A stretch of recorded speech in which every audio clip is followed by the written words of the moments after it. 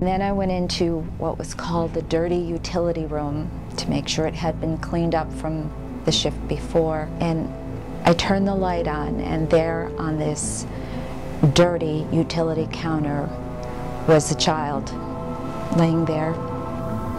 And he said that it had been born alive and that the nurse had to do something. Our clinics were caught by the CBS affiliate in Dallas, Texas at that time, attempting to do abortions on women who were not pregnant. And that's when it really hit home for me, that this was a life growing inside of me. When they showed me just a little flicker on the screen and they said, "That's your baby, and that's your baby's heartbeat." When you teach a generation that at the very beginning of life, life is insignificant, then as they get older, they could very possibly have the mentality that no life is significant. And thus crime goes up and the respect for the elderly goes down.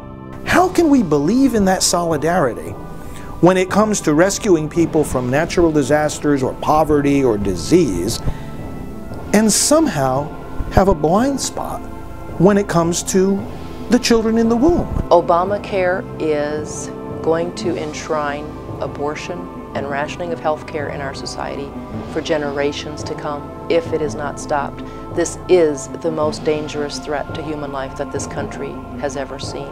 The founder of Planned Parenthood, initially the Birth Control League that became Planned Parenthood, Margaret Sanger, was a colleague and an associate of people who were closely connected to Adolf Hitler. See, for many of these people, they know that they're killing a human being, but we're just animals. And we have a right to do what we want to do, don't we? Don't we own our bodies? I mean, we're just here as a result of natural processes.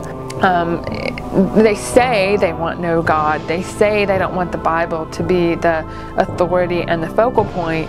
But what kind of world are we going to live in if we don't have those things? But there is no right and wrong. That you can go out and abort. That you can go out and kill other people. There are so many problems with an evolutionary worldview that it actually causes major moral decay. We hold these truths to be self-evident, that all men are created equal, and they're endowed by their Creator with certain unalienable rights. Among these are life, liberty, and the pursuit of happiness. I knew I'd been involved in the murder of 35,000 babies.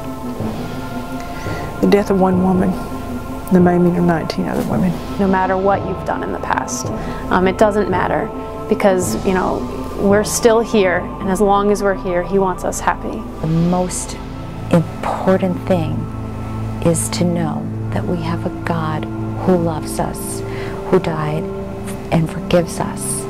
In the most controversial film of our time, one small voice will speak for millions. The voice of John.